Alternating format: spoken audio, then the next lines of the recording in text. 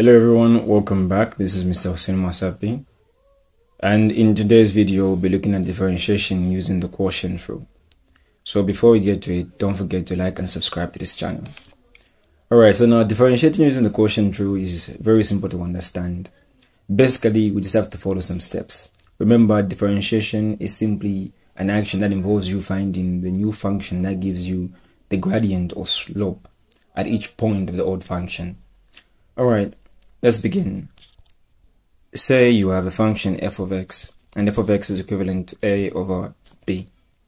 Given this function, where a and b are separate functions, to find the derivative of this, we will say f prime of x is equal to a prime b minus b prime a over b squared.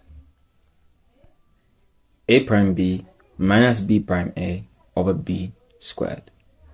This is what we'll be doing in order to solve all the examples that we'll discuss together. Alright, let's get to the examples.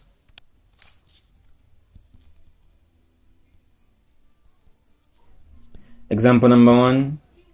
Well, let me say example number one. Say we have been asked to find the derivative, find dy over dx, find dy over dx of the following functions. So say we have the first question that says f of x is equal to 2x over x squared plus 1. Remember, the derivative of this would be f prime of x is equal to a prime b minus b prime a over b squared. Remember that a is what is on top and b is what's at the bottom. So collect data and find these separate values from this equation. So let's start with a. So we let a be equal to what? To x. Then find the derivative of a. So a prime is simply just what? 2. Then let b equal to what's at the bottom, which is x squared plus 1. Then find b prime. B prime is equal to 2x. Upon having now data values, we can now just substitute in the equation that we have. So we say f prime of x is equal to a prime. A prime is 2. B is simply just x squared plus 1 minus b prime, which is 2x, times a, which is also 2x, over b squared, of which b squared is simply just x squared plus 1 squared. Now we need to follow the numerator, but the denominator can be left the way it is. So for the numerator, you can simplify it. Well, we say 2 multiplying that, and 2x also multiplying that. So you have f prime of x being equal to 2 times x squared will give you 2x squared. 2 times 1 will simply give you a 2. Minus 2x times 2x is minus 4x squared. And this will be over x squared plus 1 squared. So f prime of x is now, if you collect like terms, you find that you have 2 plus 2x squared minus 4x squared, and the result of this will be over x squared plus 1 squared. So if we simplify furthermore, f prime of x is equivalent to 2 minus 2x squared over x squared plus 1 squared, and this will be your derivative. I hope it's clear. Let's move on to another example that will help us understand the quotient rule. Say 2 says y is equal to 2 over 2x to the 4th minus 5.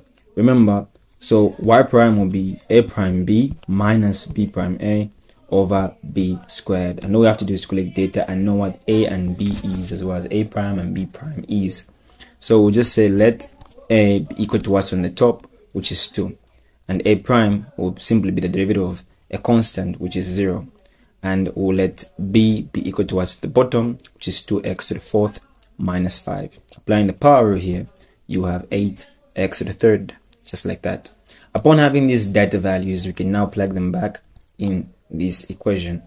So y prime is equal to a prime, of which a prime is 0, times b, of which b is 2x to the 4th minus 5, minus b prime, which is 8x cubed, times a, which is just 2, over b squared, which will just be 2x to the 4th minus 5 squared.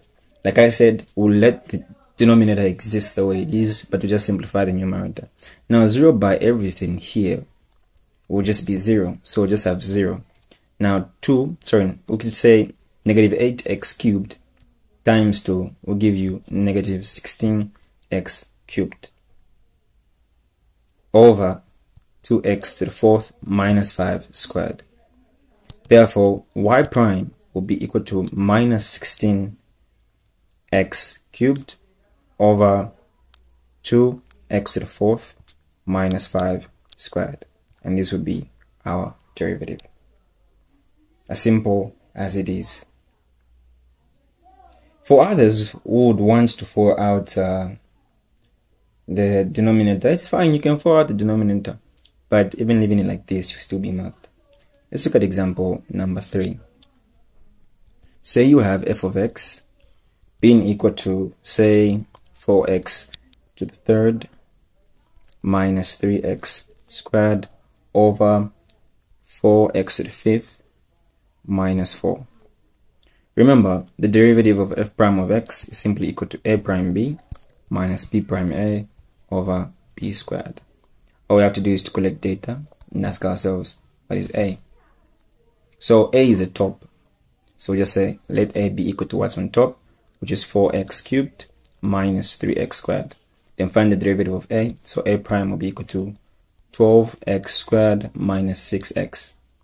Then let b equal to what's at the bottom, so which is 4x, need of the brackets, so say 4x to the 5th minus 4.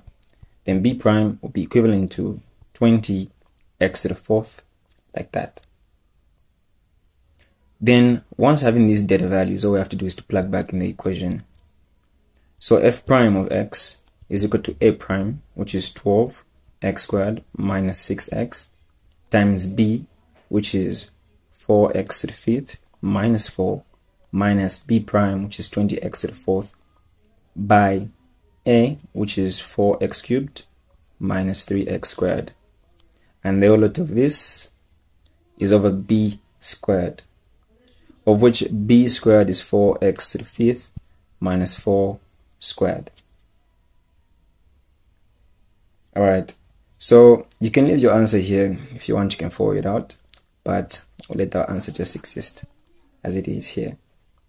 So this is your final answer. Others would want to follow it out. You can follow it out if you want, and you end up having another answer. So if you follow it out, let me just fast forward to what you'll find. F prime of x will be minus 8x to the 7th plus 9x to the 6th minus 12x squared plus 6x, and the result of this will be over. If I forward the denominator using binomials, you have 4x to the 10th minus 8x to the 5th plus 4. Yes. So you can either leave your answer as this or as that, though I mostly prefer leaving it here. Alright, let's look at a different example. Okay, so let's look at example number 4. Say you have f of x is equivalent to 4x to the 5th plus x squared plus 4 over 5x squared minus 2.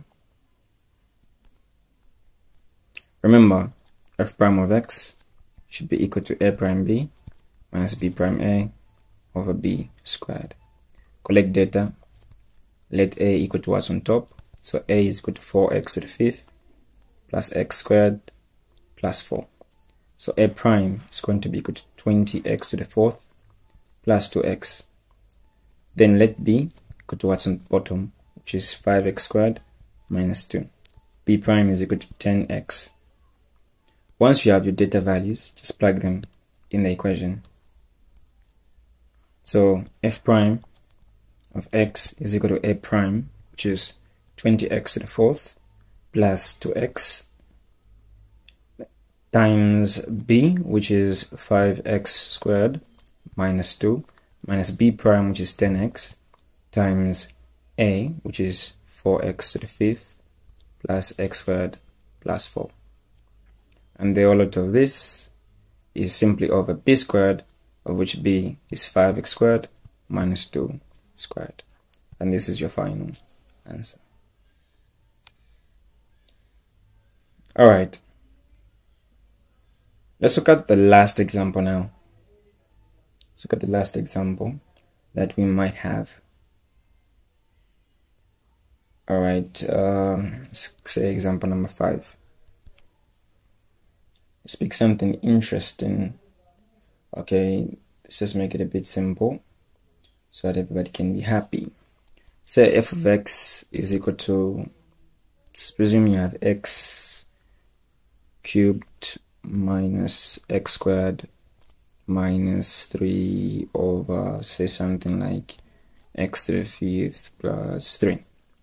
Alright, so since it's the last example, you can pause and try to attempt this question on your own, then compare with me in the end.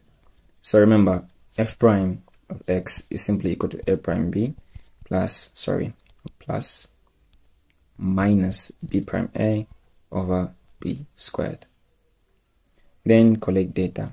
Remember, let a be equal to what's on top, which is x cubed minus x squared minus 3.